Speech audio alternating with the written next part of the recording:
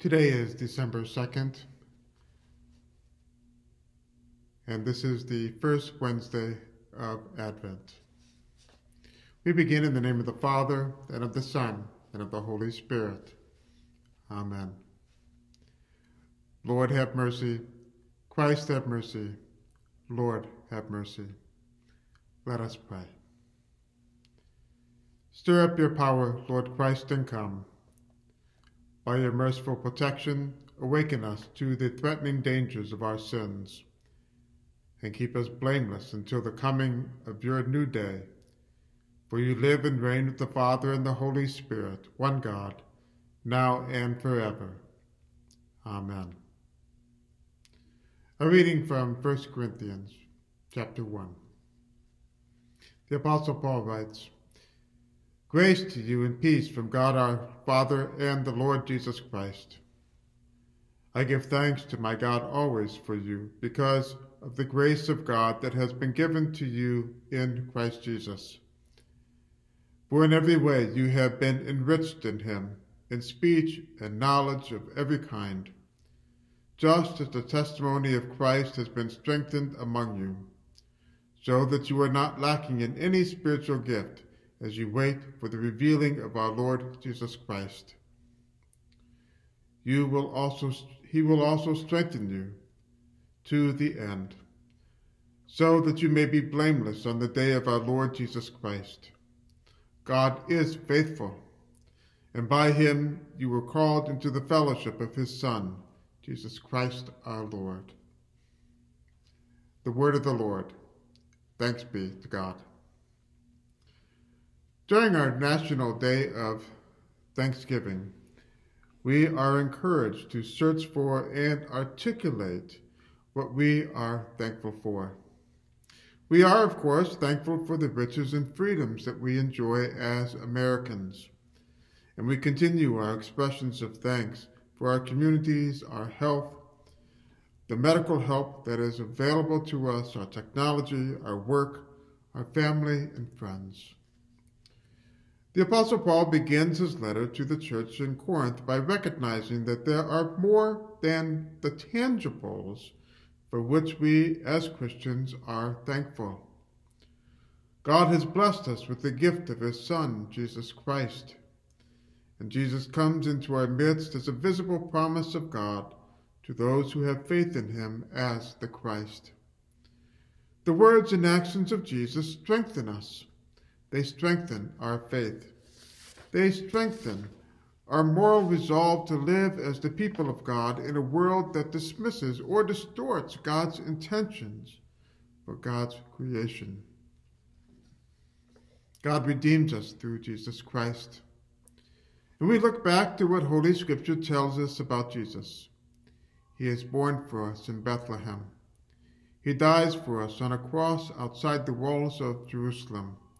And he rises from the dead on the third day. He ascends into heaven with the promise that he will come again. One of the goals of this letter to the church is to remind the church that Jesus is coming again. Christians look back on what Jesus has done to save us, and we also look to his coming again. We want to be ready for his coming. And as Paul makes plain in his letter to this troubled congregation, in response to the good news of Jesus, we encourage the Holy Spirit through God's word to change our thinking and actions to reflect God's will and intention for our lives and for the way in which we live as a community of faith and bear witness in the world. In verse 7, Paul says this, "So that you are not lacking in any spiritual gift as you wait for the revealing of our Lord Jesus Christ." Those spiritual gifts include the community of faith, the different roles we all play in building up the community, the gift of God's word, and the liturgy and hymns we use to worship the Lord together. In these Wednesdays in Advent, we give thanks for the spiritual gift of hymns. Hymns are scripture lessons written in poetic prose and set to music. Hymns stay with us. They form our imaginations, change our hearts, and strengthen our faith. Today's hymn is Savior of the Nations, Come. The tune is easy to sing, and it is certainly memorable. I appreciate what the hymnal companion to Evangelical Lutheran Worship says about this hymn. The text scans the whole story by taking us to the manger while assuming the victory of the cross and resurrection. The result is to make come. The result is to make come refer to Advent's paradox: Christ's first coming, second coming, and coming to us here and now. In this first week of Advent, we look forward to Jesus coming again. Our faith and hope are based on what Jesus has done and promised. And we look forward to that time when we no longer live by faith, but see God face to face. Until that time, we hold on to God's promises in Christ. We make use of God's spiritual gifts that are given to us. We listen to and are shaped by the hymns God gifts us with. And as the last verse says, praise we sing to Christ the Lord, Virgin Son, incarnate Word. To the Holy Trinity praise we sing eternally. Amen. Let us pray. Praise and thanks to you, Holy God, for by your word you made all things. You spoke light into darkness, called forth beauty from chaos, and brought life into being. For your word of life, O God, we give you thanks and praise. By your word you called your people Israel to tell of your wonderful gifts: freedom from captivity, water on the desert journey, a pathway home from exile, wisdom for life with you. For your word of life, O God, we give you thanks and praise. Through Jesus, your word made flesh, you speak to us and call us to witness. Forgiveness through the cross, life to those entombed by death, the way of your self-giving love. For your word of life, O God, we give you thanks and praise. O God of justice and love, we give thanks to you that you illumine our way through life with the words of your Son. Give us the light we need.